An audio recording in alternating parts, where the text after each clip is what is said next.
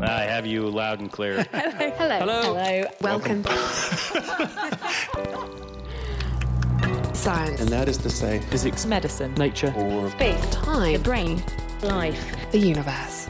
Hello, this week we're continuing our month of science at the extremes by looking at extreme cold, including expeditions to the poles, what happens at absolute zero, and the animals that can survive temperatures we never could. Plus, Oh, that is noticeably colder. Adam gets up close and personal with some icy science. But before that, in news, the massive death risk from climate change, a prize for mapping the seabed, and a new piece of the puzzle in the story of human migration. I'm Adam Murphy. I'm Chris Smith, and this is The Naked Scientists. The Naked Scientists podcast is powered by ukfast.co.uk.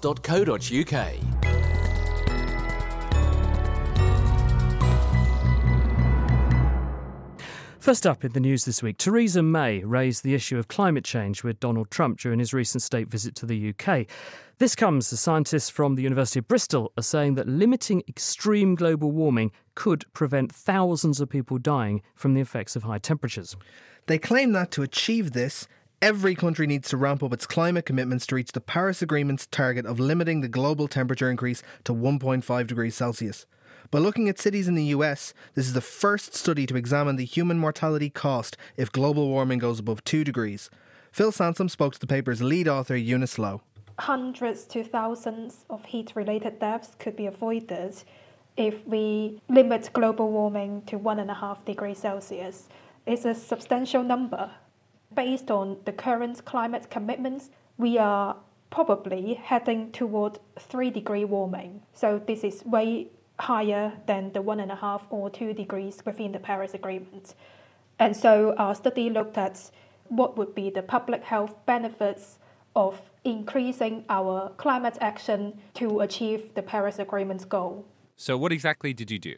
We have data from the period of 1987 to 2000 of daily temperature and also daily counts of mortality of 15 cities in the United States. Well, all US cities. Yes, all US cities, and they're all rather populated or they're major US cities.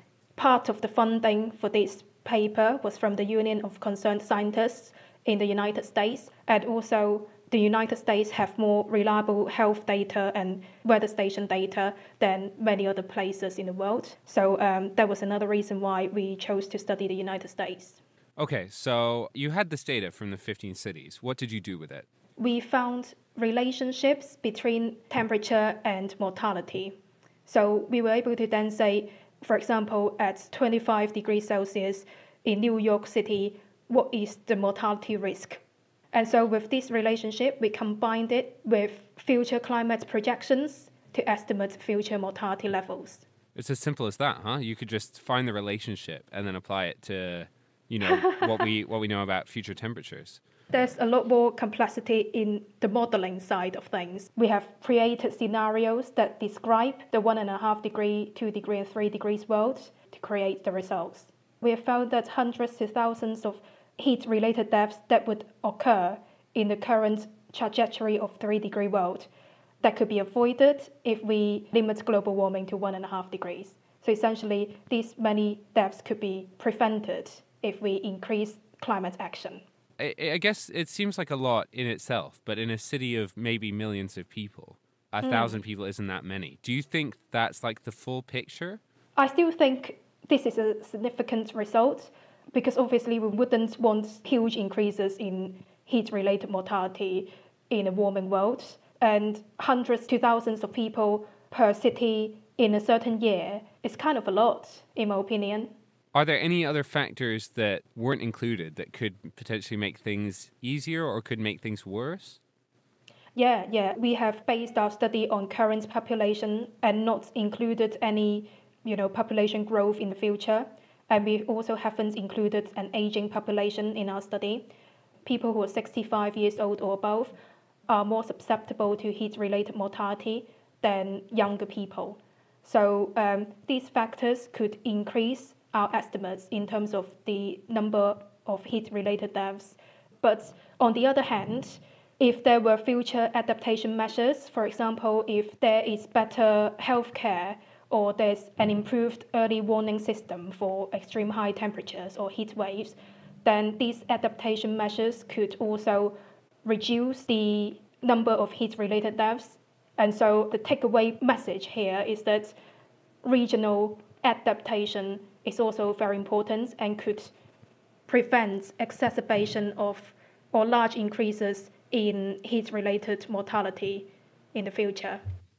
Sobering research data and absolutely vital. That was Eunice Lowe speaking to Phil Sansom, and you can read that study in the journal Science Advances.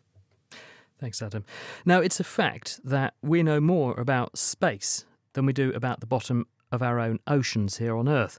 But there are plans to at least put a dent into that deficit. Seabed 2030 is a mission to map the bottom of the sea. And a team based in the UK have recently won one of the Shell Ocean Discovery X Prizes, worth a total of $7 million, for developing a seabed scanning technology. To explain, Naked Scientist tech correspondent, who's also an angel investor, Peter Cowley, is with us. Peter, welcome. What have they actually claimed to have invented? They put together some existing systems in a novel way. So it's a prize that was launched about 3 or 4 years ago, and they won it. It's actually 14 nations, but the major part of it, which is the ship itself, was designed here in the UK. So what the prize was for was to be able to map the seabed in a much better way.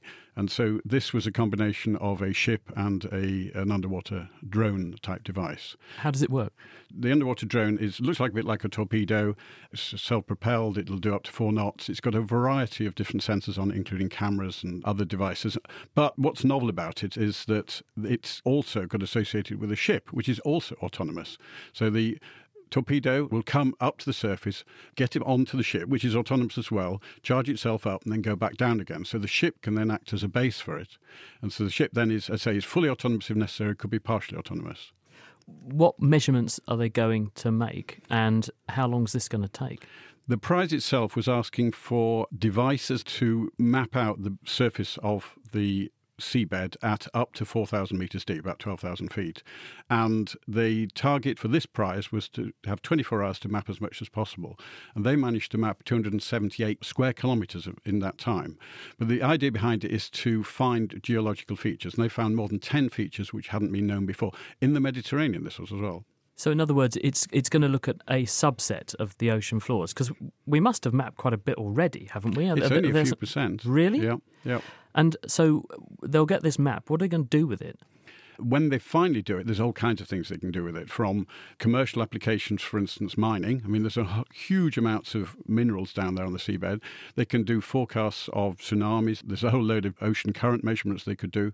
So the idea is to have a map of the whole world by 2030, as it says, which can then be analysed, particularly by this organisation, the General Bathymetric Chart of the Oceans, which is the sort of the overarching body here. Of course, the conservationists are quite worried about this undersea exploitation, aren't they? Because there are these wonderful, pristine resources down there in huge abundance, these mineral things, and they are relatively accessible to us these days compared with the price now of recovering, for instance, oil in the same way. But at the same time, if we don't know what is down there in terms of geology, we also don't know what's down there in terms of biology, and we could therefore in the course of going and recovering those minerals be doing untold damage to unique species, as you'll see later on in this programme with an animal I've just seen. Yes. Say no more. No, say no more. No, exactly. Peter is referring to the fact that Lloyd Peck is coming on, and he's got in her box, he's got a dinner plate sized sea spider. Exactly, yes, which I've had a good look at. Yeah, of course, that's the point. In fact, I met a guy some years ago which was picking up cobalt nodules off the Hawaiian coast, and he'd actually put £100 million into do this, and they were hoovering them up from a very good... So, yeah, there's clearly going to be an ecological disadvantage, but there is also an advantage in being able to find these minerals in places which aren't going to damage the normal above-surface land. Peter, thanks very much. That's Peter Cowley, Thank you. The Naked Scientist, tech correspondent and a Cambridge-based angel investor. Hi Katie, how are you? I'm pretty snug, to be honest. Quite cosy in here. The Naked Neuroscience podcast explores the workings of the brain and the nervous system in our bodies and beyond. It does not mean that you need to be sophisticated on an instrument. You can just hack on a piano. Wow, so I can legitimately tell my friends to shut up because I've just passed my driving test. You have my blessing, yeah. Do you want to know who you are? Can we actually understand how we think? From lifting the lid on consciousness to remembering how to forget, join me, Katie Haylor, each month as we make connections with scientists and spark up conversations on the latest neuroscience news. Listen and download for free at nakedscientist.com/neuroscience or subscribe to Naked Neuroscience wherever you get your podcasts.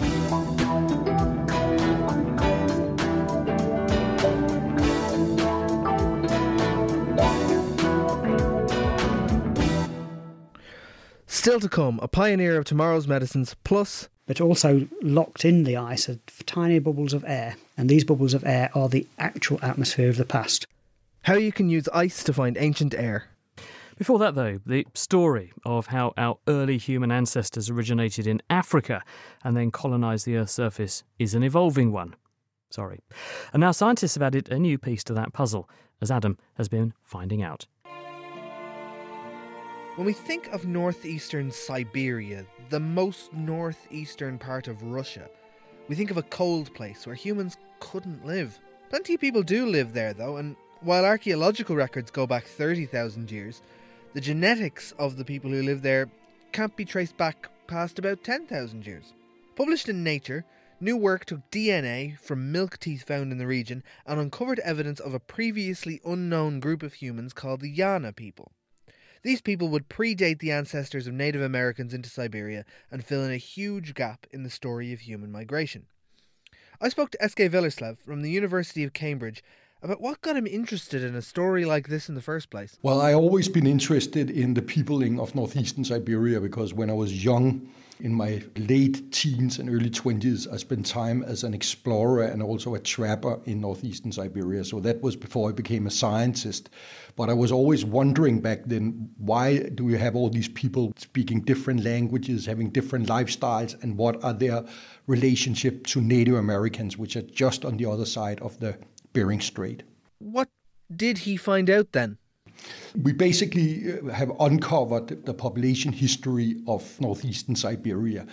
And there's been a lot of mystery connected to that story because the archaeological record goes back more than 30,000 years for this area, while if you look at contemporary people and their genetics, it suggests that the history is no older than about 10,000 years.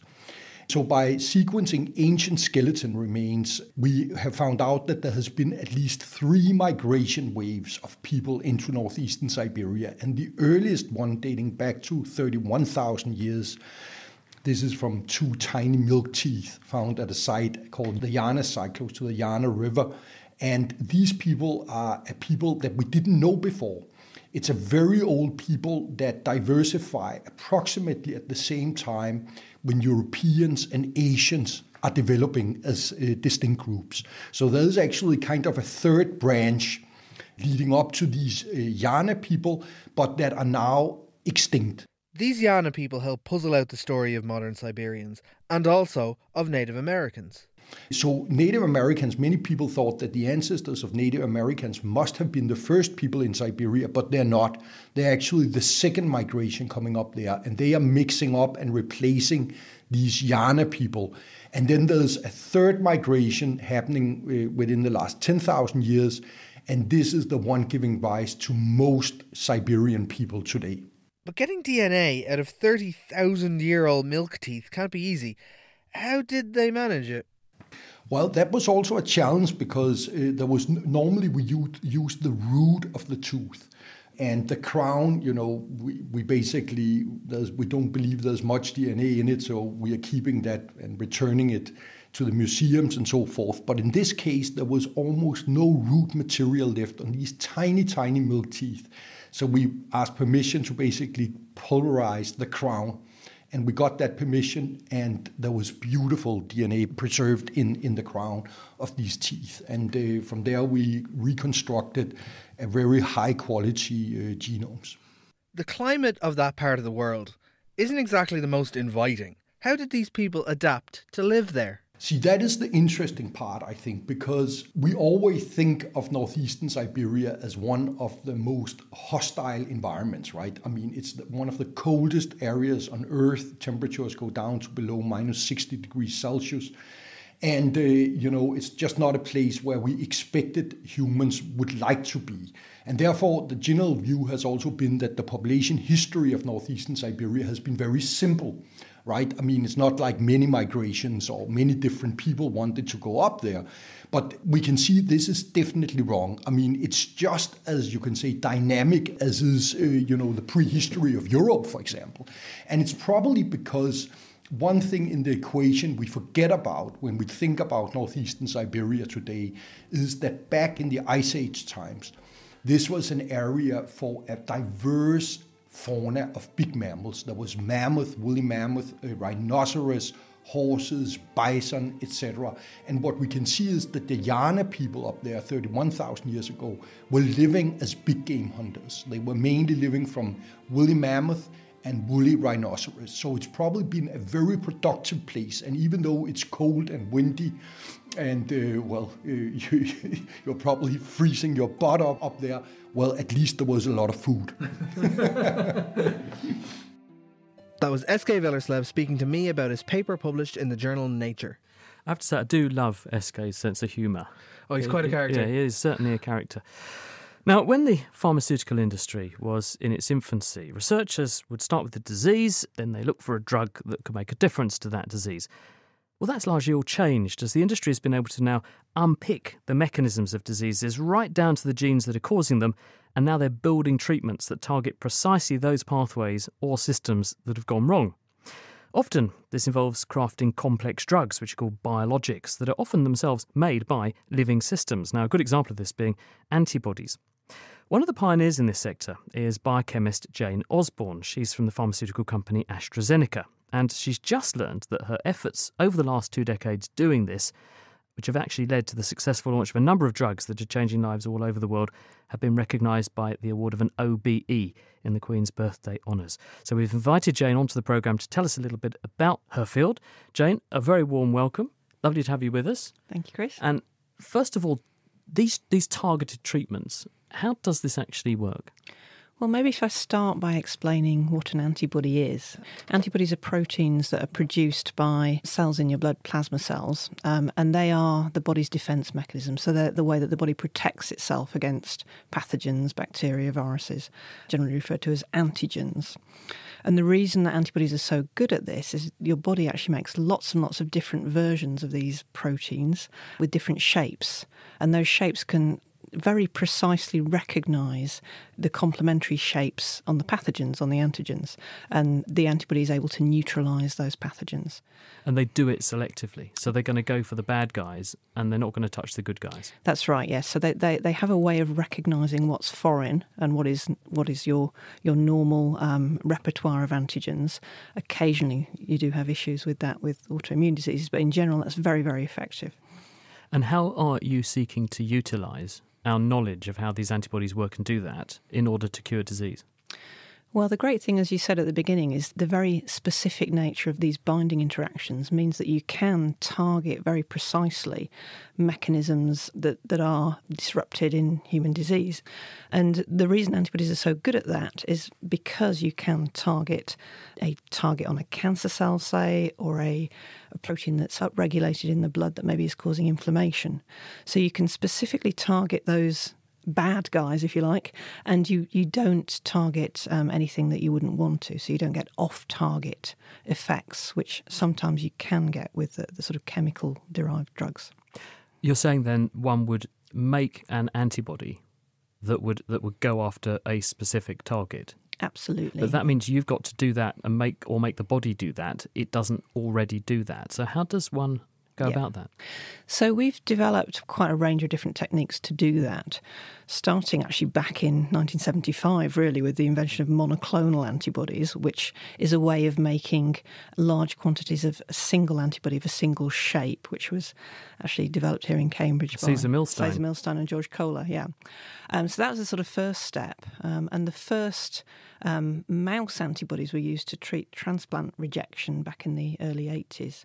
Now, you don't really want to use a mouse antibody to treat a human because it's a foreign protein. So your immune system would recognise this is not supposed to be in my body, and you'd then have your own immune system attacking the very thing that you were trying to make to help you. Absolutely. So the holy grail of what we've been trying to do, and many of our colleagues in the industry have been trying to do, is develop fully human antibodies that won't be recognised as foreign by your body. And you can do that by using, you can actually use mice and knock out their own antibody genes and put human genes in there. Or you can use a technique called phage display, which is a way of putting antibody genes on the surface of a virus and then using the virus to select antibodies that bind your drug target, your disease target that you want to interact with. In essence, then, you know what the target is you want to go for. Yeah. You've got to persuade an immune cell to start making the right antibody you're after. How do you then bulk that up? How do you, once you've got an antibody that you know is going to work, how do you make enormous amounts of it so you've got enough to treat a person? If you use the phage display system, you can isolate the genes for the antibody that you want to make. And once you've done that, then you can put those genes into a stable cell system and you can make large amounts of it in fermenters.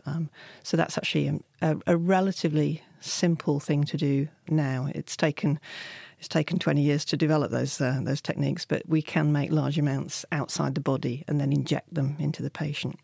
You move the gene that makes the antibody into some kind of cell that you then grow in enormous quantities in culture. Yeah. And then you just sieve off the antibodies. That's correct, yeah. Even so, I mean, that sounds like enormous amounts of work, because this industry has been frustrated by the fact that this is very hard to do, and it does end up therefore costing a lot of money, doesn't it? So as the world's population continues to increase, there are 7.5 billion people on Earth now, and that they all want a slice of the action and access to these wonderful treatments. Mm-hmm. Can we afford it? Well, I mean, drug affordability is a real challenge. What we're doing is working on ways that we can make the processes more efficient. We can certainly make a lot more antibody in stable formats than we could when I started in the industry 25 years ago. And I think the key thing is really making sure that we're using antibodies wisely for the right patients. So we've got a lot more sophisticated in our understanding of how you choose which patients will have the best and the most effective responses to our antibodies. Jane Osborne, OBE, thank you very much indeed for joining us and explaining about how your work has really changed the world in a lot of ways over the last couple of decades. Thank you, Jane, very much indeed. The Naked Scientists podcast is produced in association with Spitfire, cost-effective voice, internet and IP engineering services for UK businesses. Find out how Spitfire can empower your company at spitfire.co.uk. You're listening to The Naked Scientists with Chris Smith and Adam Murphy. And this week, things are going to get really, really cool, because we're continuing our month of science at the extremes with a look at all things chilly, from science in Antarctica to how animals cope with the cold. Speaking of which, humans have been living in cold parts of the world for tens of thousands of years. But how did we adapt to life at these extremes, and what kind of challenges do you need to keep in mind if you want to thrive? Moreover, how did the early explorers to the pole survive?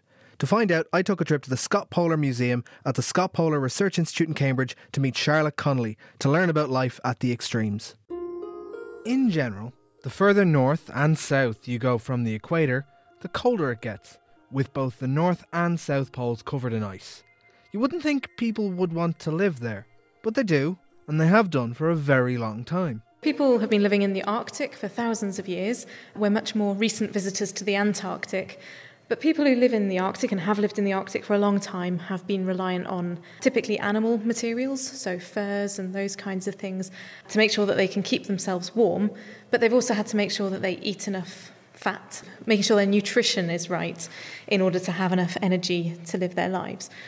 When people go off to Antarctica, if they're doing research with us, we know that if they're going to be out in the field, they need something like 6,000 calories a day. 4 or 5 times as much energy is required just to kind of survive and live life in a normal way if you're in a very cold area.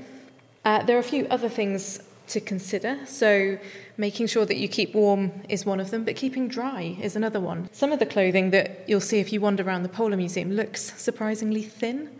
And that's because if you get too warm, if you get so warm that you sweat, then your sweat will chill you off more than if you are just wearing something thin. And when it comes to fur, some work better than others. One of the furs that was used by indigenous people, particularly across Scandinavia, but elsewhere as well, and then was adopted in the 20th and the 19th century by European explorers, was reindeer fur. Now, reindeer fur is made up of lots of fibres that are hollow. So hollow things trap a bit of air in them, and that means they're really good insulators. So good, in fact, that when reindeer lay down in the snow or if snow falls on them, it doesn't melt because they're that well insulated. When Westerners came to start exploring these areas, aiming to be the first to reach the poles, what did they adopt to make the journey? We're stood in front of a sleeping bag. It's the sleeping bag that was used by Captain Oates, who was one of the people famously who lost his life on the expedition with Captain Scott. But the reason I'm pointing it out to you is because it's made of reindeer fur.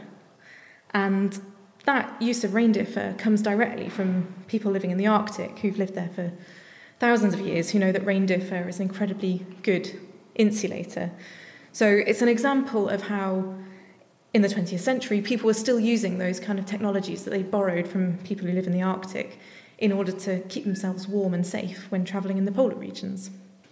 And what kind of foods would you have to bring for something like this? So in the museum we've got various tins of things. We've got some stuff which is delightful called pemmican. That's kind of ground up meat and fats, which is very densely calorific and does exactly what you need, which is give you lots of energy. Unfortunately, it's not very interesting food to eat. So the folks who were in the Antarctic with Captain Scott would boil a tub of water, they'd put some pemmican in, and then they'd add something, whether it was mustard powder or chocolate powder, really anything, just to give it a bit of flavour. We mentioned Scott's journey earlier. His trip to the poles ended in tragedy. Captain Oates, who owned the reindeer sleeping bag, famously sacrificed himself, leaving the tent saying, "I am just going outside, I may be some time," never to return. What went wrong with Scott's expedition? So Captain Scott went all the way to the South Pole along with 4 companions. I always say it's one of those trips where if one of the things that went wrong had gone wrong, they'd have been fine. If 2 of the things that had gone wrong, they probably would have been fine. But there was an awful lot of little things, and some of them quite big things, that went wrong that all together conspired to make it a disaster for those people concerned. They were unlucky with the weather. Someone had got an old injury that opened up. They didn't have a good concept of what caused scurvy. They used a different type of technology to Amundsen, say. There were lots and lots of little things that all together added up to make it a problem. And unfortunately for those 5 people, they didn't make it back. What did Amundsen do differently that helped him? So Scott and Amundsen had totally different ambitions in getting to the South Pole. Amundsen was about getting there, planting a flag, getting back. Scott also was about getting there, planting a flag and getting back, but along the way he was really interested in doing science. So actually on the way back from the South Pole they stopped to collect geological specimens, for example, at a point when they didn't realise how much they were endangering themselves. So they just had different ambitions. And for Amundsen it was absolutely a race, so he set about finding out what was the quickest way to get there. Whereas for Scott, it was a much bigger type of project. So they were just approaching it in really very different ways. And where Scott had lots of bad luck, Amundsen was taking an untried, untested, unmapped route. There was an element of luck there that there was actually a route through for him. Charlotte Connolly there, filling me in on some very cool history. Very interesting, that. But it's not just humans that have had to adapt to life at very low temperatures. Other animals do that too, of course, and evolution has endowed them with an array of mechanisms that will enable them to cope, and indeed even to flourish at very low temperatures.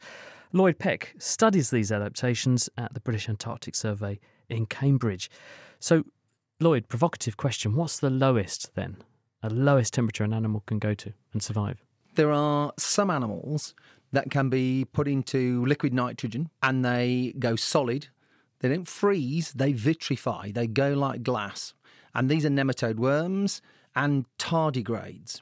And you can take them down to below -90, they vitrify, you warm them up, they become liquid again, and they function absolutely normally. That's not exactly living at low temperature, but it's surviving very, very low temperatures. How do they do it? They do it because they're very small and because their composition is one that allows them to go down to low temperatures very, very quickly. And that means they don't have the problem of ice crystals growing in them because they cool so fast that they just turn into the equivalent of a glass. So some bits of the body of a larger creature are going to be at a still relatively warm temperature when other bits are at a very low temperature, and it's that causes part of the problem then. Whereas if you're really small, you lose heat really quickly, everything gets cold all at once, and you freeze solid. That's just about the right answer. Yeah, once you get above a certain size, then the cooling is at a rate whereby ice crystals can form, and those ice crystals are the real problem for organisms that are trying to live at low temperatures, because the ice crystals break the cells, they break the tissues, and that damage inside the animal is what kills them off at the low temperatures. But there are some much bigger animals that do successfully freeze, aren't there? Things like frogs that can tolerate being frozen absolutely rigid. Yeah, the Canadian wood frogs are about the biggest. And in the wintertime, they freeze, and you can take them into the laboratory. You can take them down to sub-zero temperatures. They freeze solid. They're just like an ice lolly. You don't taste as good, I bet. Well, I've never licked one and tried to taste one, and I wouldn't advise anybody to try and do that. But their consistency is very much like a... So how do they do it then? How are they succeeding? Whereas if I put my strawberries in my freezer, they definitely don't re-emerge looking the way they went in. The way that the frogs do it is they specifically allow the water that is outside their cells to freeze. And they use a range of chemicals to stop the cells themselves freezing. So their cells stay completely intact. And they use chemicals to do that are called cryoprotectants.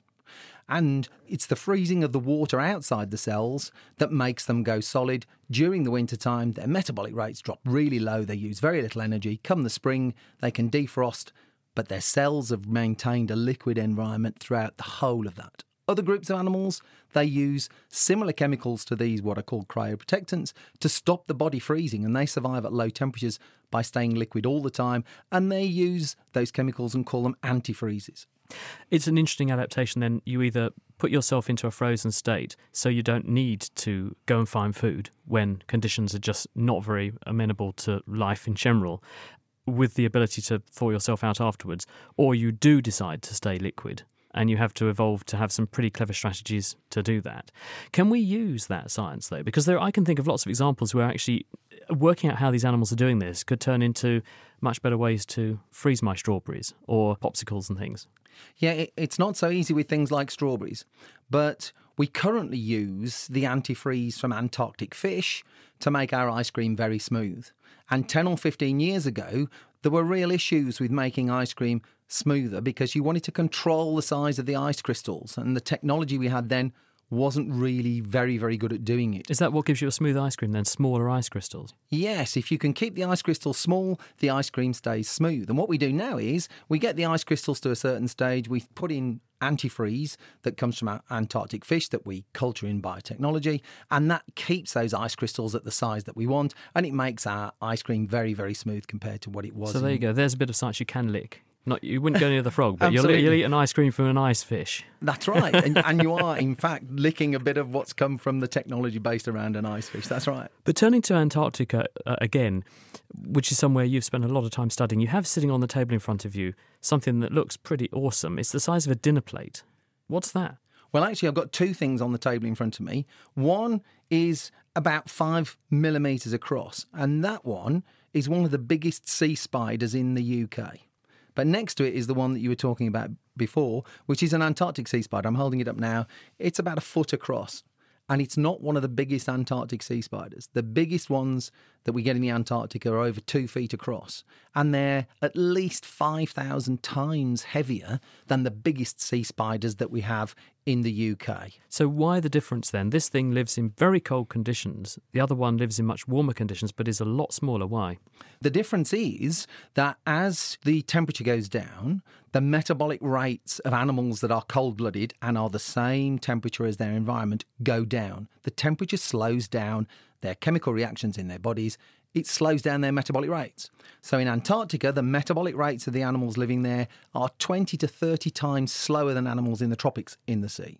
There's also more oxygen in the water. There's roughly twice as much oxygen in the water in the Antarctic as there is in the tropics because it's more soluble at low temperatures. But those animals don't scuttle around a lot slower, despite having a lower metabolism, do they? They do. So their activity Because I've seen them moving. They don't move very, very slowly. Absolutely. But if you compare them with a similar-sized animal in temperate zones, they're moving around 3 to 4 times slower than the similar animals. And that's just energy. That's a whole range of things, but it's the slowed physiology. It's the energy available, and that more oxygen and that slower use of the oxygen means they can get up to 5,000 times bigger on a weight basis.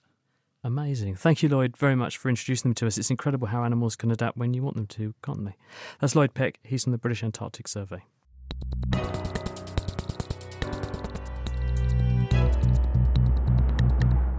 Still to come, just how cold can things get? We're chatting absolute zero. Heading in the opposite direction, though, climate change is considered to be one of the most serious threats facing us in the coming decades.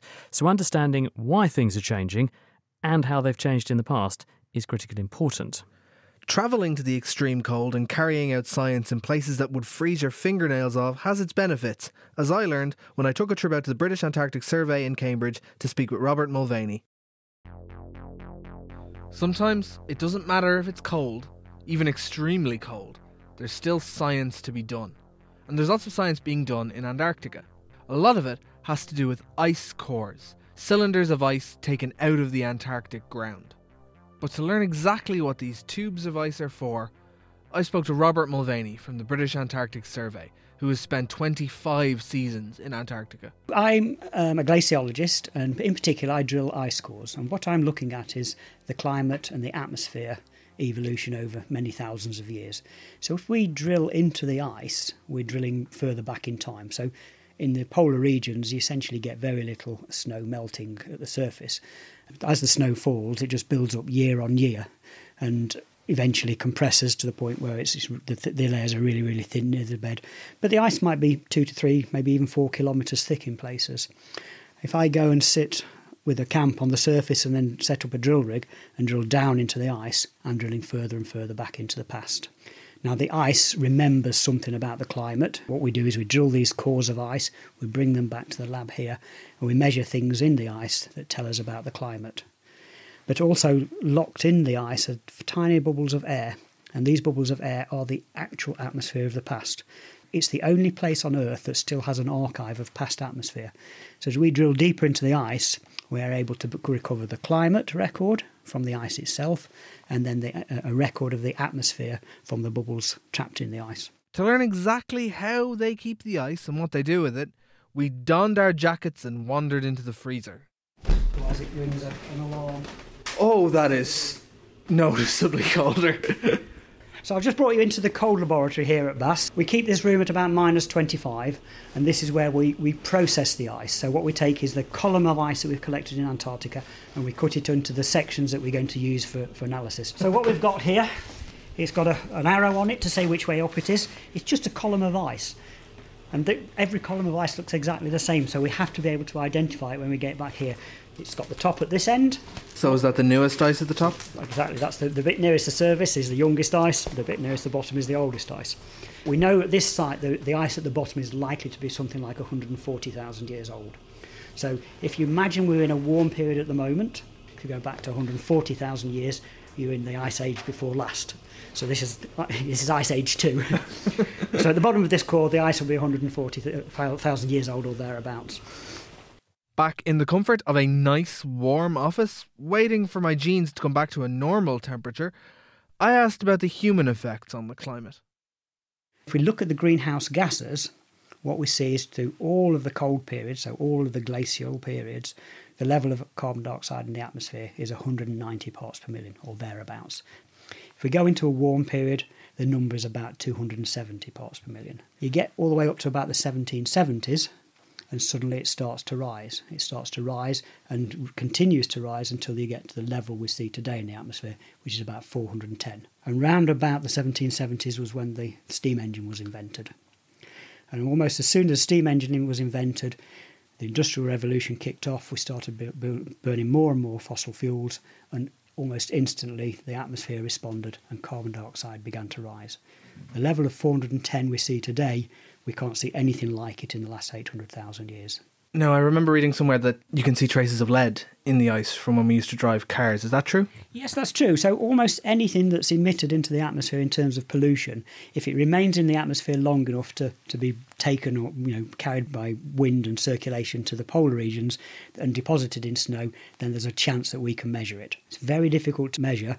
If you imagine the amount of lead we're measuring is something like a grain of salt in an Olympic swimming pool. That's the sort of concentration we were trying to measure. What we're able to show is that the lead in the atmosphere had been rising again since the point where cars started to use leaded petrol. Now, there was a fairly low level of lead. We started to use lead in petrol, and the lead began to rise quite quickly. Now, up until that point, I think the oil industries has always claimed that most of the lead you see in the atmosphere came from natural sources. It came from things like volcanoes. But when we showed them what the lead looks like in the polar regions, where you get this very low level and then a rise just at the point that lead was put into petrol, they said, OK, we believe it, we understand. Lead was taken out of petrol, and now the lead is coming back down to the levels that we saw before it was ever introduced into petrol. So in a sense, the atmosphere's cleaned itself up. There's much lower levels of lead in the atmosphere than we would have seen in the 70s, and it's back down to almost its background level. Took ages before I felt fully warm after that. My jeans were crunchy walking out of that freezer. It's an awesome sight, though, isn't it? When you see those cores, because what are they, about 6 inches across, the ones they've got, or even bigger? Yeah, just 10 centimetres, not much they more would, than they would sort of fit down a drain pipe, wouldn't they? Yeah, easily, But they're big, long sections, and you think, I'm staring at... in some cases, they showed me some stuff which is nearly 1 million years back. Yeah, this has pre-industrial air in it. It's amazing. Yeah, very lucky to have seen that. Thank you for that report, Adam. Now, when it comes to cold, not even the Antarctic can outcompete the Wright Physics Lab. And to explain why, Nigel Cooper's with us. He's from the Cavendish Laboratory in Cambridge, where he works on super cold stuff. So, Nigel, how cold can we go? Okay, well, to think about that, first it's helpful to understand what we mean by temperature. So temperature, to a physicist, is a measure of the thermal energy in a material due to all of the random jostling of its components. So if we have a gas of atoms in a box, that is largely carried by the kinetic energy, the motion and velocity of the particles. And so as we cool it down, that kinetic energy is removed and the atoms move slower and slower. And what we understand from the laws of thermodynamics is that there's a limit where, at least in principle, where we can remove all of this thermal energy and the system has just reached its lowest energy state. And this is a state that we refer to as absolute zero. Well, I was going to say, if I took based on your analogy and you're pointing out that particles are moving around jostling, and when I stick a thermometer in a cup of tea, the hot water molecules are hitting the molecules in the thermometer and giving them energy, which is why the thermometer registers the temperature. So if I took my thermometer out of my tea and took it into space, because there's no molecules to hit it, what would it say then? Well, it's actually out in space. There is still some energy around, which is the microwave background radiation left over from the Big Bang, which after the expansion of the universe has cooled down to about 2 degrees above absolute zero. So we understand that there will be radiation hitting the thermometer, and that radiation will give it a temperature of 2 degrees. Now, whether your thermometer actually registers 2 degrees above absolute zero is another question, but in principle there is some temperature there. And how do we know that there is this theoretical minimum which coincides with what we're calling absolute zero, and what value of temperature is that? We know about the existence of this limit through the consistency of the laws of thermodynamics, the many tests that have been done, and the temperature itself has been established to be minus 273 degrees Celsius. So that's extraordinarily cold, of course, and this is why, from the perspective of a physicist, we typically want to work with an absolute temperature scale where we start with zero at this absolute zero and then count upwards. So the freezing point of water, 0 degrees in the Celsius scale, is plus 270 degrees of Kelvin, this absolute temperature scale, and room temperature is about 300 Kelvin. So outer space is about 100 times colder than room temperature. But from the low temperature physics that can be done now, there are different techniques that you can use to cool down to much lower temperatures. So if you take a fridge that's working off liquid helium, then you can reduce the temperature to about 1,000th of a degree above absolute zero. So that's 1,000 times colder than outer space. Or if you are willing to work with dilute atomic gases, then the techniques that have been developed over the last 20 or 30 years allow you to cool that system down to about 1/1000th of a degree above absolute zero. Why not absolute zero itself? Is there no way of getting all the energy out? Why can't we actually get there? There is a theorem established from thermodynamics in the 19th century by Kelvin and others who worked on it then, that if you have a refrigerator, there's an efficiency of the refrigerator which depends on the ratio of the two temperatures on this absolute temperature scale. And in fact, that efficiency tells you how much heat can you pump out by a certain amount of work that you perform on the refrigerating cycle.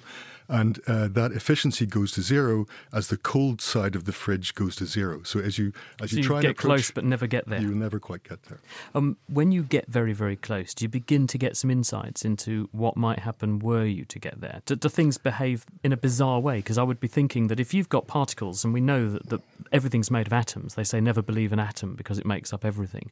But if you get to absolute zero, would everything just stop moving then? Well, no, the laws of quantum mechanics kick in, and in fact they kicked in at a much higher temperature. So some of these, depending on the gas or the system that you're looking at, as you cool it down and the particles move more and more slowly, then we understand from quantum mechanics that the wave-like nature of that particle starts to become more important. The wavelength of a particle increases as you make it more slow. And so there's a point that one reaches for a gas at a certain density at which the quantum wavelength of each individual atom stretches across to its neighbour, and then there's a completely new form of behaviour that comes in where the gas behaves in a way that's completely unrelated to what we're familiar with at room temperature, and you get a certain collective quantum phenomena appearing, such as superconductivity or Bose-Einstein condensation, certain collective phenomena that appear that are completely unfamiliar at room temperature. Could one think of it as though everything sort of locks together then and you get everything behaving as one? So instead of it just being one atom that bumps into another atom here and there, you end up with everything behaving as one at the same time because those wavelengths are all locked together. That's it. So depending on the particular phase. So in a Bose-Einstein condensate, you can think there of a situation where all of the atoms are behaving in an identical manner.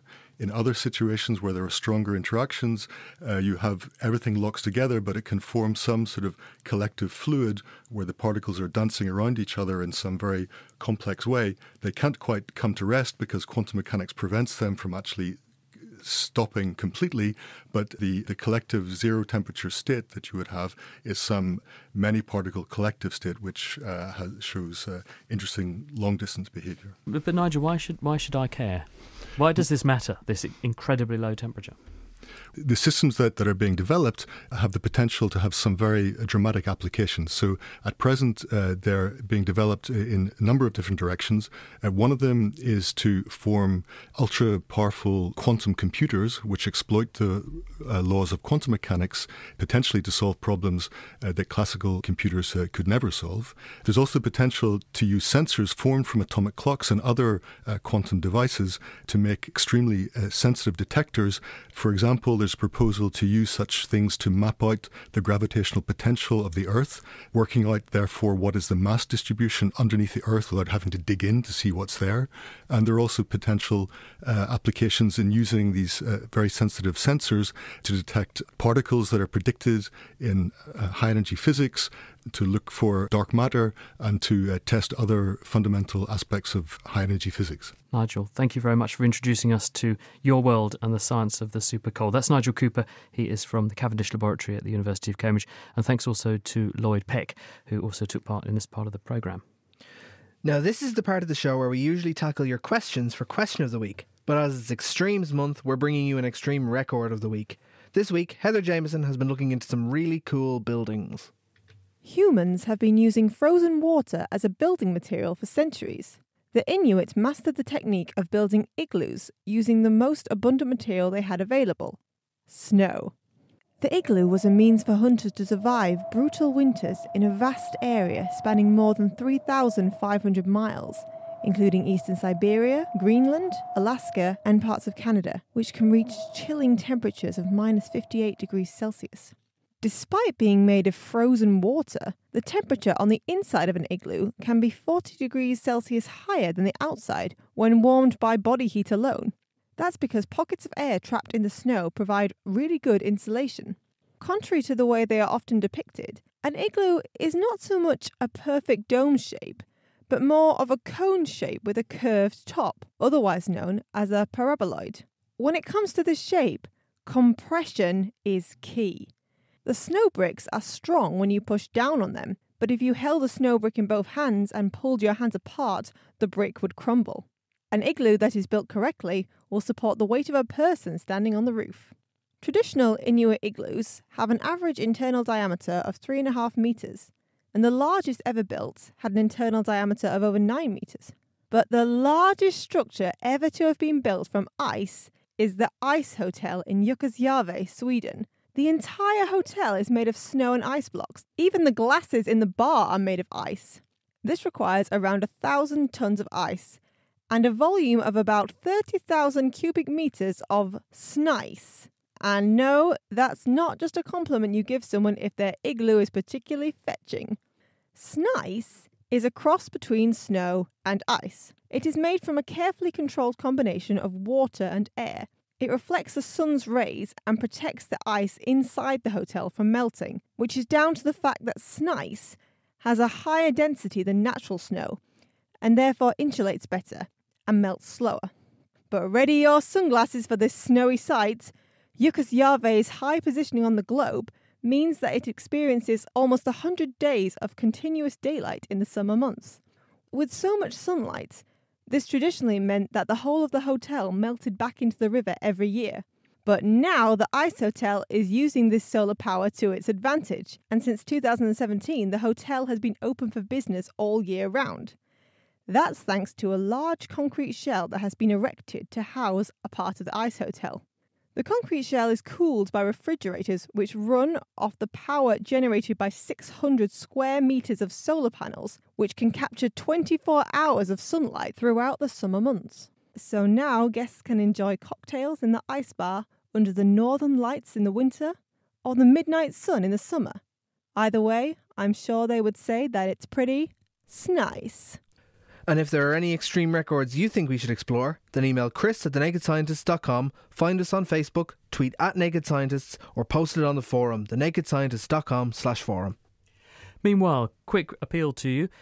If you like the programme and you'd like to put a review onto whatever podcasting platform that you listen to us via, we would love that because it tells other people what you think of the programme and it tells us what you think of the programme.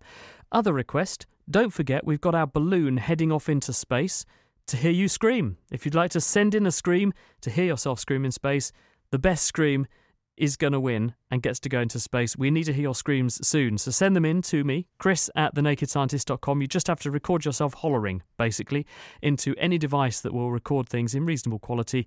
Send them chris@thenakedscientist.com. And we'll have a bit of fun, hopefully playing some of them in the lead up to our balloon going up.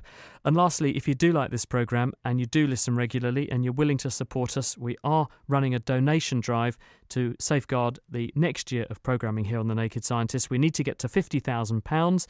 We've almost got halfway. We'd really like you to help us to get beyond the halfway point soon.